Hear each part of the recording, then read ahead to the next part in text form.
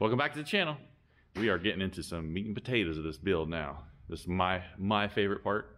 All the welding and fabricating, that's the part I like. So we'll go over what we got going now. So we made a little bit of room. We opened up some stuff for the intercooler. The intercooler will sit right behind there. All the parts and pieces cut out of it. These went somewhere in there, like behind here, you know, whatever. So that's gone. And the bumper support fits right snug. Ooh, can't even see nothing. It's in there, I promise. But we got all kinds of room to play in here with the bumper on. And the intercooler, we decided to go with the 4-inch charge tubes. So this is the this is the Treadstone intercooler. It's a 12 by 22 wide and 6 inches thick, and it comes with the 3-inch inlets and outlets, but we're gonna go with 4-inch tubes. So this is what the original comes with, and this is what I welded on. Just a piece of tubing there. We cut it out obviously, and this piece of tubing welded the V-band. Got the Mishimoto quick release, and then I don't think you can see it very well, but it's all, after I got done welding, I ported everything, so it's a nice smooth transition into the intercooler. But yeah, these things are pretty neat. They've got a little O-ring in there too. Take that out obviously when you're welding it, but it'll seal everything. So with this side, it's kind of a little archaic. When I was cutting it out, I just kind of put the tube up there and marked it with a marker and just started making little slits and cutting it. But this side, I'm going to go with a hole saw. So we'll hack this off and then weld in a slug. So we'll have something for the arbor to go into to keep it straight. Because if you didn't have something to keep it, it just kind of all over the place. So once we get that in there, we'll saw that. Should be a nice cut. And we'll weld. I've been putting the O-ring side on here. Cut the slug out of this. We'll crack the piece. And we've got some more parts in. We've got the truck coils that we're going to use. Got the little heat sink. About the ICT billet kit to remote mount everything. A lot of little nuts and bolts in there. So let's start making some cuts. One of my favorite tools.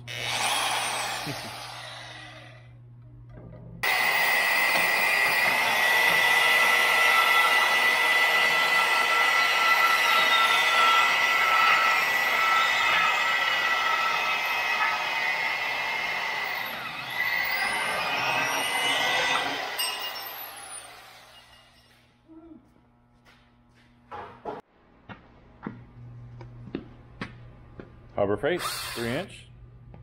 Cut it, and we'll use this to put in as a slug. Oh, that is definitely a Harbor Freight, man. A wobbling. What the heck? There we go. Oh!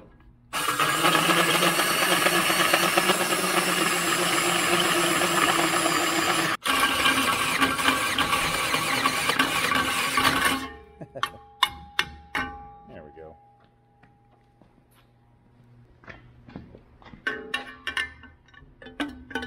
All right. So there's my slug that I cut out of that. Just put a little bolt on there to hold it while I was just doing some booger welds. And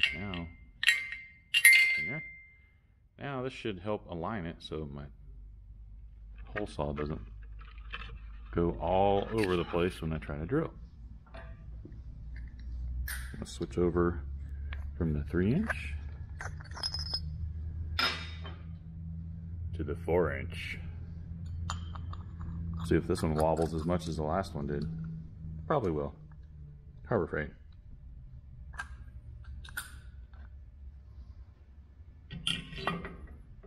Oh yeah. That should make a nice hole. Well, let's see what happens. See if we can take my arm off like I did cutting the other hole. Wish I had someone here to hold this thing for me.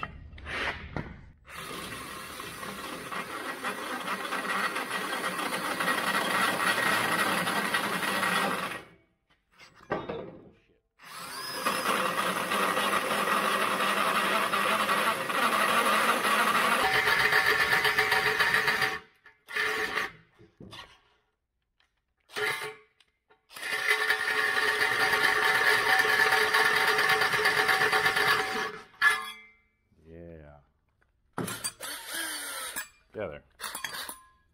Man, that worked really good. And I didn't even ding up the... Didn't even get the tank on the inside. That was my biggest worry. Yeah, because the 4-inch fits in there. Oh my goodness, that is like freaking perfect. And do a little shaving in here so I can get it in there farther. It's gonna look perfect. Yeah. Okay, about ready to start welding. Got a piece of 4-inch here. It's probably about 2 inches long, roughly. I've deburred the edges. And we'll weld here on the table, just because it's easier to weld a little bit and then turn it, weld a little bit, turn it. Take it over here and probably make some marks here, and we'll cut some of this stuff off on the inside so we don't have to grind it down later when we port it. But acetone is your best friend when you're welding aluminum.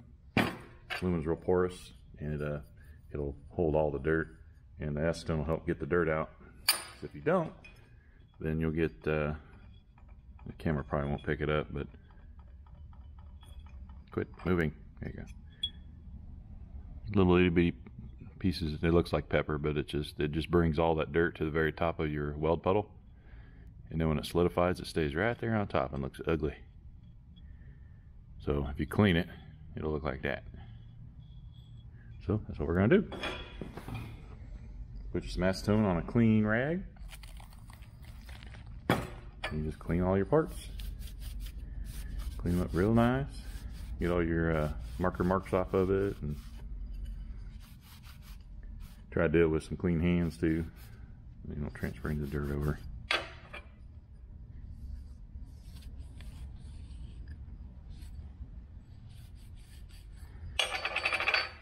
And also do the filler rod. Filler rods usually get a lot of junk off of them.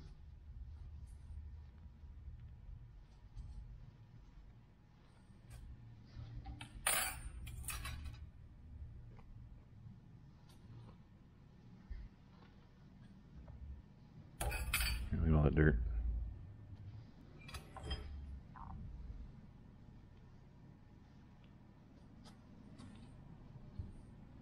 I never know how many of these I'm going to need, so I just do a couple and at once. All right.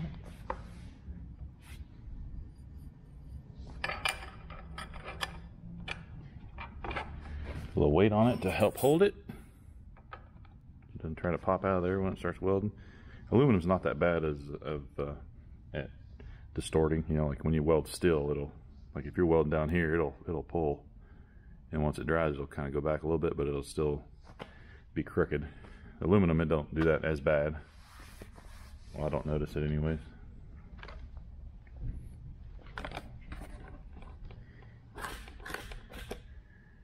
Alright. See if I can get some shots of me welding.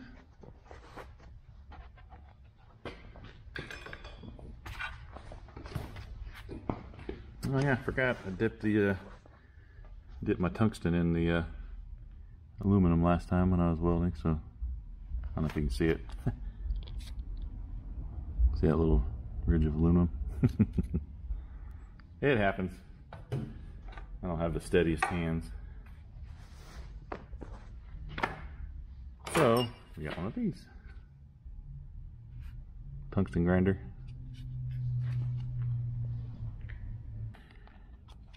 Stick it in there. Stick it in there and twist. Probably can't see it in there, but the thing's pretty handy.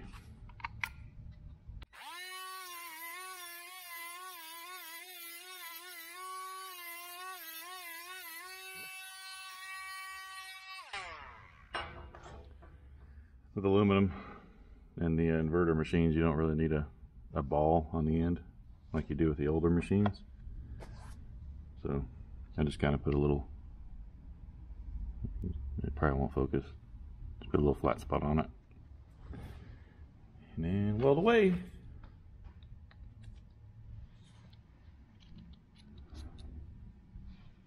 Just a little bit of stick out. Probably go at about 15 CFH on the gas. Don't need a whole lot with aluminum.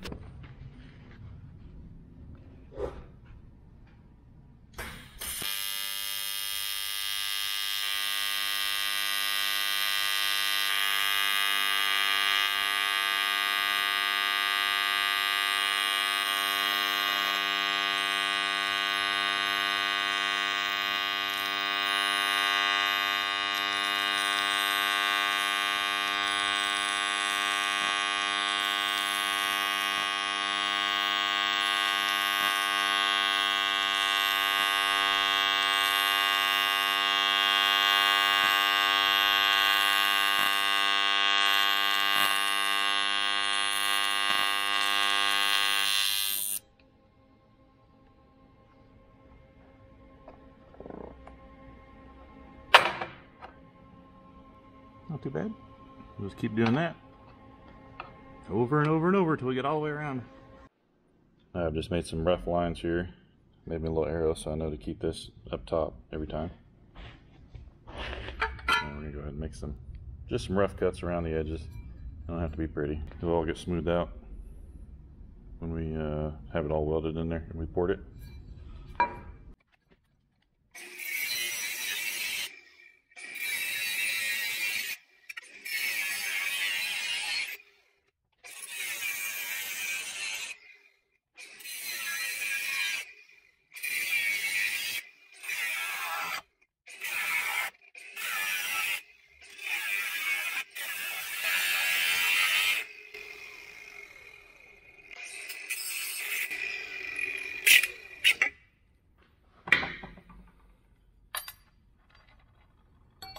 Alright.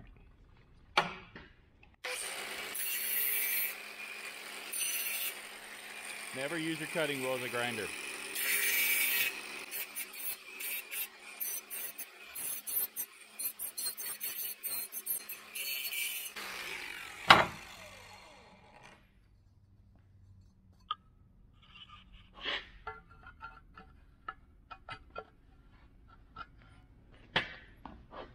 Pretty close. Make some final cuts off camera. You don't want to watch everything. Alright, it's all welded on there. Not too much light. But next step is to clean out all the extra metal in there. And then we'll port the sides of it and the bottom and the top and make it all happy flowing. We're going to get a quick shot of what the porting looks like after, or before and after, the little rough edges and stuff. I'm going to flip you upside down here. Got my cell phone inside there with the light going. So here's the rough edge. It's got a little lip in there. And the side has been smoothed off. As far as the upper two, I got a little bit there I need to, that's just a, oh okay, it's just a little opening. Top side's all ported too. I'll clean it up with the sanding wheel, but Anybody sick yet? Yeah, there's a good shot. So once we get that sharp edge off, we'll drum it down, make it all smooth. Be ready to roll. Okay, so we got the, let's see, we got this side done. This is the last one. It's all welded on there. So I'm all smoothed off on the inside. We you probably already saw the standoffs we got welded on, and then we got our brackets, our upper brackets welded on. Got a little gusset there. Same on that side. So now we need to work on brackets. We're gonna put a standoff right here and go up to this tube right here. Same on this side. Hey! Hi! Another standoff there. Go up to there. Alright, we're making a little standoff. We're actually making two of them. I can only put one in there at a time that hold, but these are going to hold the bottom braces on the intercooler that is mounted now. This is the lube I like to use for taps. We're making this is going to be a bolt hole, so I've already got my 21/64 hole drilled, and we're tapping it for 10 by 1.5.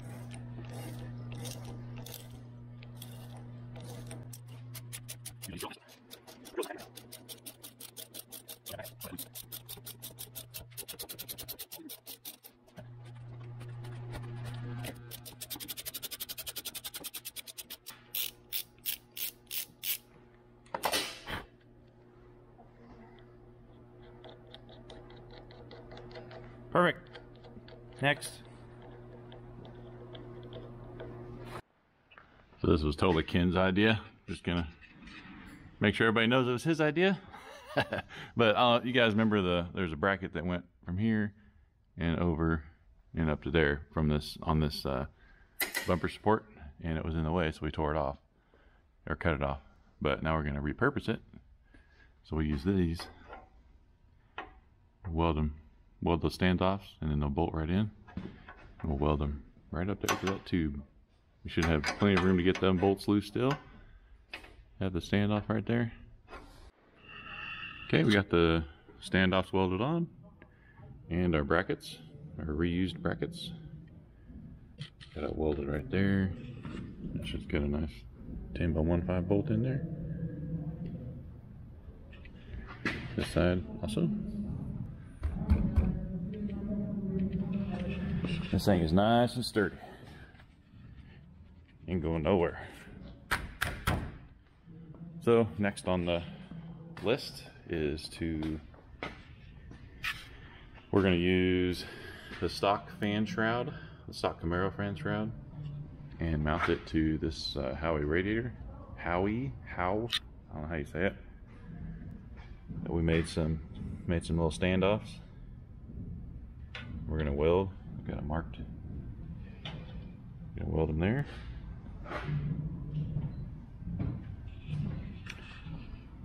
But we're gonna clean these up first, clean up the area nice, and then weld it on. I'll polish these standoffs a little bit, try and get the dirt off the surface of them. So I'm gonna use, this is just a coil bracket bolt. Get in the drill, tighten it down, screw the standoff into it,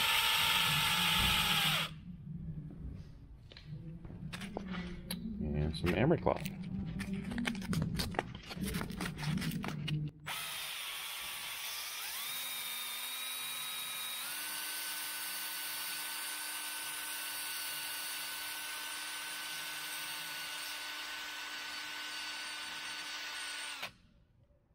Look at that, it's all shiny now.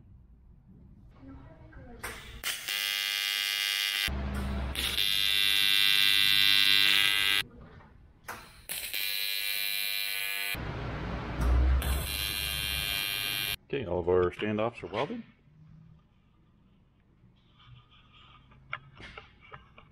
I need to figure out a way to drill these holes in this fan shroud.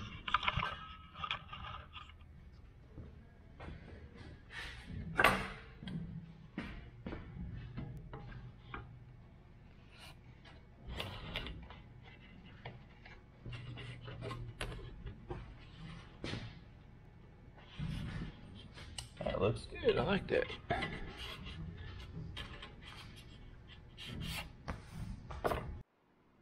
Okay, got the shroud mounted.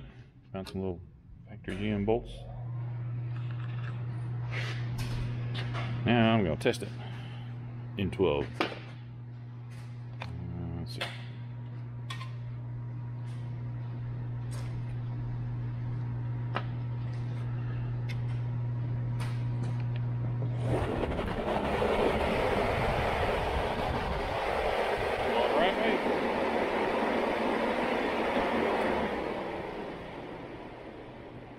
See if I was going the right way. Felt like it was. Stick my finger in there. Yeah, I was going the right way.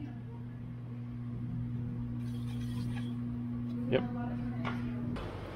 think I'm gonna close off these little edges here somehow. Feel a lot of air getting sucked through there. We don't want that. We want it going through the radiator. I think I got a little bit more work to do.